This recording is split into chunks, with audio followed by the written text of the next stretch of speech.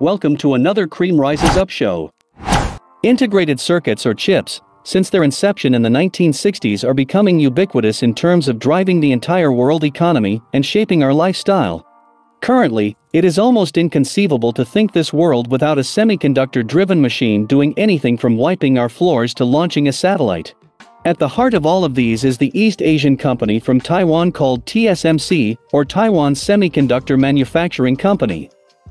In today's episode, I will briefly delve into the history and the rise of this astounding company that is responsible for making the innards of the latest iPhones, iPads, and M1 MacBook Pros.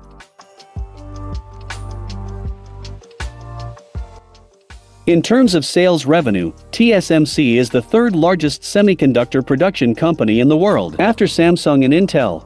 It's not far-fetched to say that TSMC is one of the success stories came out from East Asia, despite the huge competition from other mega multinational companies such as Intel and Samsung, which design and fabricate in-house chips.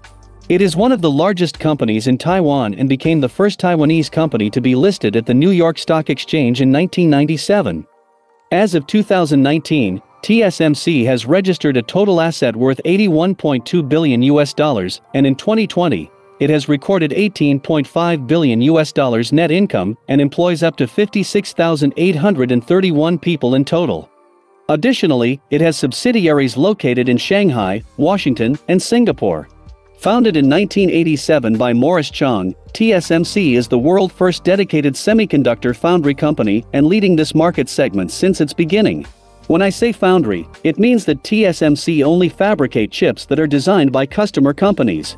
Chip-making facilities, or popularly known as fabs, are manufacturing plants used by these mega chip makers such as TSMC and Intel.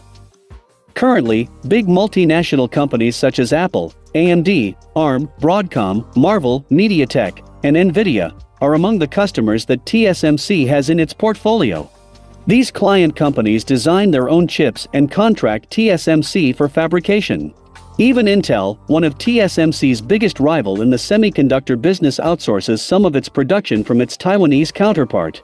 As per the 2020 data, TSMC produces about 13,300,000 equivalent wafers or slice of semiconductors per year and makes chips that ranges from 90 nanometers up to 5 nanometers.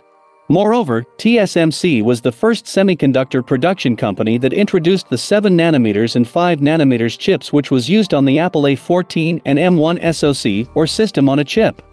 Alongside the introduction of the 7 nanometers chips, in 2019, TSMC also announced what it called industry's first commercially available volume production using the extreme ultraviolet lithography technology. Bear in mind that this technology was not new and companies like Samsung used it to produce 5 nanometers chips, but TSMC was the first to reach volume production using this method.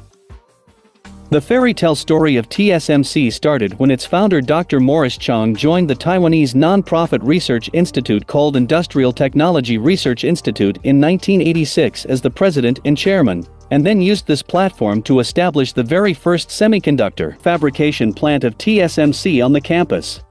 Dr. Morris Chang got his bachelor and master's degree from the well-known Massachusetts Institute of Technology in 1952 and 1953 respectively, before working at Texas Instruments for 25 years in different capacity.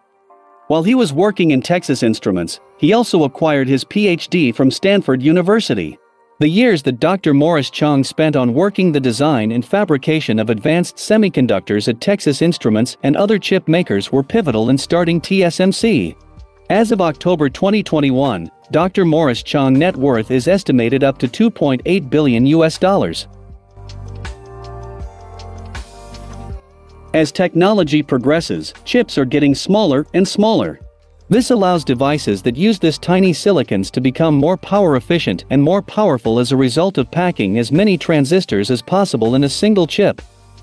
The introduction of 5 nanometers promise better power efficiency and faster performance, and just generally pushing CPU technology forward. In 2020, TSMC and Samsung announced volume production of 5 nanometers semiconductor.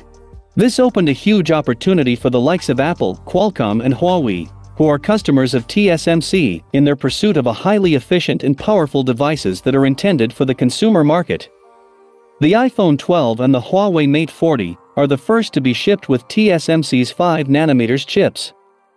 Moreover, the highly anticipated, in-house designed Apple M1 system on a chip that graced the new generation of Apple MacBook Pros also the result of these 5nm silicons. As I alluded to above, these new tiny semiconductors are all about packing as much transistors as possible within a smaller footprint in order to drastically increase the performance while keeping the power consumption lower than before. For instance, the recently announced Apple in-house M1 Max chip, which is also based on TSMC's 5nm wafers, packs as much as 57 billion transistors in a single microchip. Despite all its recent success, TSMC is not resting on its laurels. In 2019, the company has announced that it will commercialize 3nm semiconductor for the year 2022. This N3 technology will be expected to provide up to 10 to 15% boost in performance and 20 to 30% reduced power consumption compared to the 5nm chips. The chip production market is a highly competitive one for TSMC. In order to remain competitive and beat its direct rivals Intel and Samsung, TSMC has recently announced that it will open a fabrication plant in Arizona, USA and plans to spend up to $12 billion for this purpose. In terms of future endeavors, the R&D segment of TSMC is working on specialized system-on-a-chip technology consisting of micro-electromechanical systems, MEMS, non-volatile memory, NVM, RF and analog transistors. That's it guys, if you enjoyed this video, please do not forget to subscribe to this channel. While you edit, like and share our videos also. Your support is massively appreciated. Thanks and cheers.